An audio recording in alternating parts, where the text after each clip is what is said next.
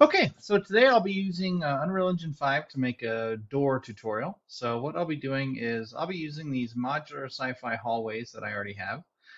So I'll be using these to make the door. So I'm going to go in here and go to meshes, and then I'm going to find the door I want, which is this door hallway L.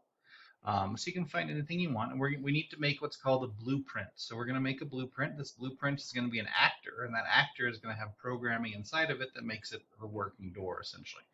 So what I'm going to do is I'm going to right click this doorway. I'm going to go to Asset Actions, and I'm going to create blueprint using this.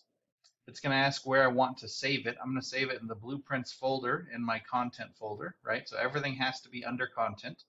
So I'm going to put it in blueprints. I'm going to just call it doorway, doorway underscore one, whoops, underscore one, save. Okay. Now, it opens up this window, which is the blueprint window. So we're going to start working in this. I'm going to go ahead and make it nice and big. So now we need to do is we need to add the door. So in our blueprint window, we have our details panel just like normal. And then we have what's actually making up the doorway here. So the nice thing we can do is we can go to our content drawer, modular sci-fi hallways, meshes, and the doorway is right here. So I'm going to go ahead and just drag and drop that in. And then I'm going to move it over and get it lined up so it's where it should be, which is right there. There we go. So now it's lined up. So now the next thing I have to do is I have to add a collision box. If I don't have a collision box, what happens is the door won't move. So I'm going to go ahead and add. I'm going to type box. It's going to say box collision, and there it is.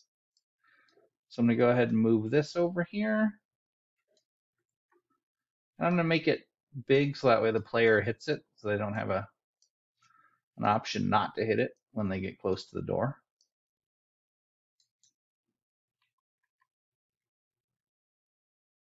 Okay.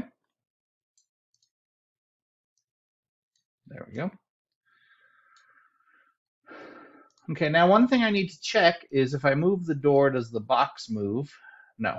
Perfect. Okay. And what happens is over here on the left side, we have our box, which is our box collision. And the way it was inserted into the stack here is it was inserted after static mesh. So this is our base static mesh. This is our root. We can't move our root. Our root is always going to be the center of the blueprint. We can't move it. We can't change it. But what we can do is make sure that everything is hooked to it. Now, what we have to be careful with is sometimes if we have the door, we can have the box connected to the door like that. And then if the door moves, it takes the box with it, which we don't necessarily want. So I'm just going to drag that box back up to static mesh and attach it. We don't want to make it the new root. We just want to attach it there. So now the door is free to move however it wants to without interacting with, without moving the rest of the model. Okay, so what I'm going to do is I'm going to select this collision box. I'm going to scroll down on the right side under details. I'm going to go to on component begin overlap. I'm going to click that plus. And what I have to do is I have to bring out the door, right? Because the door is going to be what I want to move. So I'm going to bring that down. And that's just simply dragging it from the left side and putting it down here. And then what I'm going to do is I'm going to drag off of this and I'm going to type move component to. And the component we're moving is the door. Okay. Now, one thing we have to do is we have to go ahead and get our relative location of the door. Otherwise, it'll try to teleport it to 0, 0, 0 in the world space. We don't want that. So I'm going to pull off the door and I'm going to type get relative and we'll choose location. And then I'm going to add to that value. So I'm just going to do the plus symbol. I'm going to choose operators, add. And I'm going to add to Z. We're going to say I would like it to go up on Z 800 units. And I'm just going to compile and save it to make sure it works, and then we'll do the rest of this. Okay. So I went ahead and minimized it, and obviously it's not here. So let me go to my content folder and then my blueprints, and there's doorway right there. So I'm just going to drop that down, hit play, and the door opens.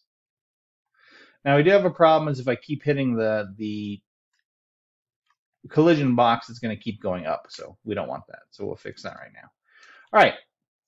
A couple of quick things we can do is we want the door to only trigger one time. So I'm going to pull off of this. I'm going to type do once.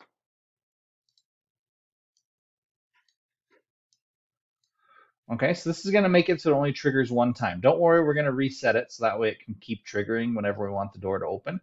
Now, a cool trick here is I'm just going to copy all of this, Control C, Control V, and paste it. Now what happens is we just copied this whole component, which is moving the door 800 units, right? Except we're going to want to move the door a negative 800 units because we want it to come back down. So negative 800. And we connect those two together. So what this is saying is once we overlap the box, it's going to do it one time. It's going to move this component, and then right after it moves that component, it's going to slam it back down. So we want to introduce what's called a delay in between here. So I'm just going to pull off of that and type delay. Delay. And I'm going to put a delay of 2 seconds. So it's going to keep the door open for 2 seconds. Now, after it's completed, after it's shut the door, I would like it to reset that trigger. I'd like it to reset the box. Let's test it now. So there's my door. Hit the box, it opens, and it closes. And I can leave the box, go back into the box, and it works just fine. And that's a really, really simple way to make a door in Unreal Engine 5.